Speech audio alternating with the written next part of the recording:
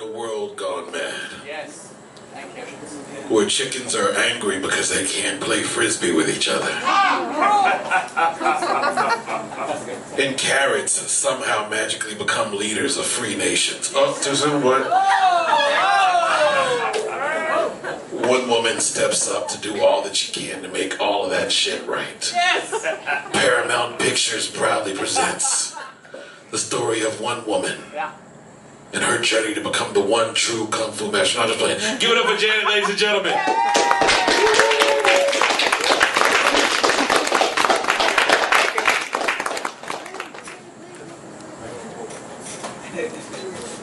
I think everybody's trying to figure out the music that's playing.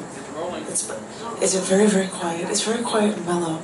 I was thinking I was going to be running late because this evening I happened to see a show by the Ha-Man of South Africa, who is a gentleman, obviously from South Africa, who does tours of the United States and Europe, and I have known him since '09 in Chicago, because I'm a Chicago girl, and I've done shows with him in 2012, and we have a CD of my poetry with him and stuff, and I even, because I moved here last October, I even made a point to stay in Chicago long enough so I could see him in Chicago, because I thought I might never see him again. And then I find out that he didn't go to Chicago this year, but he went to Austin this year, so I happened to see him today, and I'm like, awesome. So, and that's what you're actually hearing in the background is a track of his that I have done stuff to, and so I thought, I'm just going to have this running while I'm reading these 3 pieces. I'm going to do a new one as well as 2 things from shows that I did with him in the past. This first one is new. I wrote this Saturday. You said it was what? New. New shit, new shit. I wrote it because of Veterans Day and the idea of giving some gratitude to the people I love. This is called Exempt from the Draft. I'm not in a military family. My father, because of the size of the family he raised, was always exempt from the draft. But when the Gulf War started, I heard my friends saying that they wanted to sign up to fight. And I was nervous that they would go, that they'd be taken away from me. I know when you're young, you've got something to prove, and combat shows off your machismo. But everyone, because they're young, think they're inevitable, they're invincible, and you're not. So, lucky me, my friends all stayed here, and I didn't have to worry about all my chicks leaving their flock before their time. But you came from a military family, Army, Navy, the Marines. And I hear stories of your father stationed in Europe, and I hear you tell stories of flying at night to other countries, ready to fight. And maybe I'm the one who likes to keep the ones I love too close to me. But all I can say is that I'm glad I didn't know you in your military days, because I'd worry too much. And this is only one reason why I'm grateful that you are here with me today.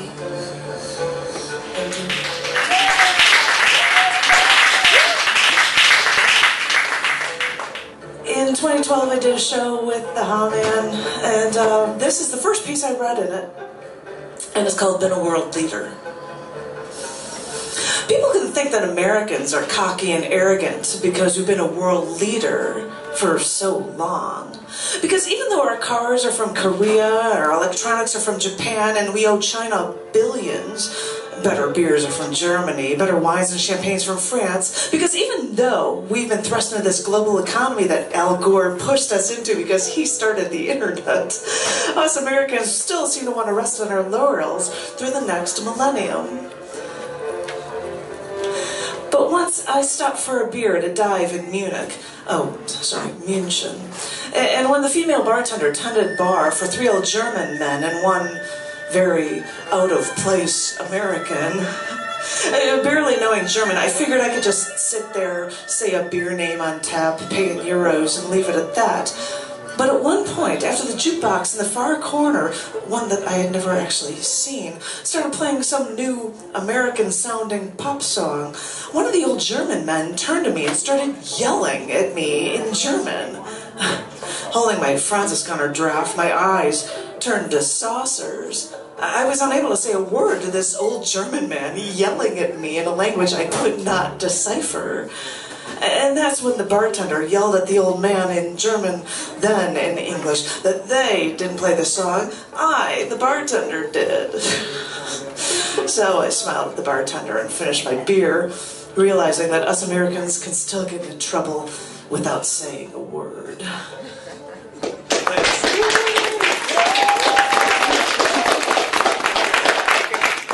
Something for the show that sounds a little happier. This one is called The Way You Tease Me. What I think I like the most about you are the way you always leave me wanting more.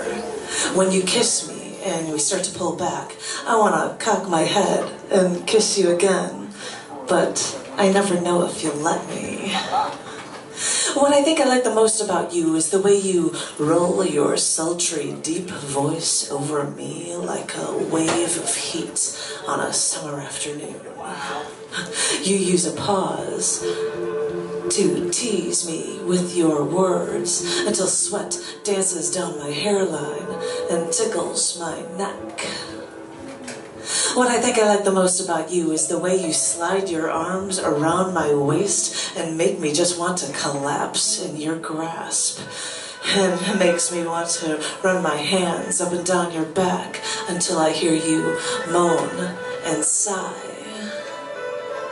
What I think I like the most about you is the way that absence makes the heart grow fonder. And when we touch, you say we should take it slow, take our time, enjoy every moment. And you know, you couldn't be more right.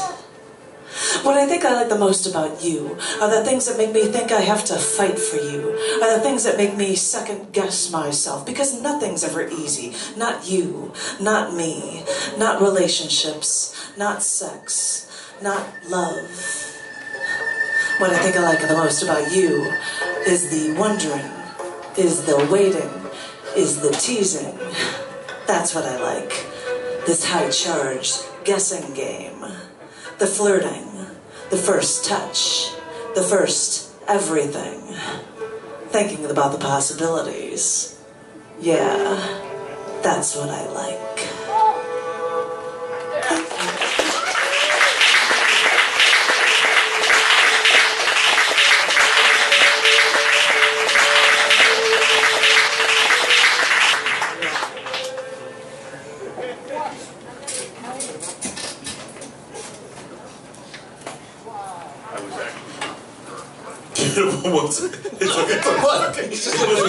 Force of habit, you're just used to it all the time. Give it up one more time for Janet, ladies and gentlemen. All right, all right.